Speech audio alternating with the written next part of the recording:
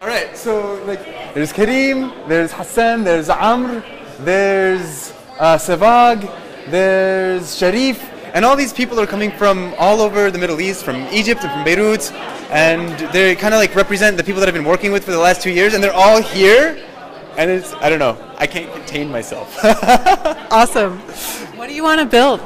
This weekend? Yeah. Oh man, I want to build friendships, because I think that's...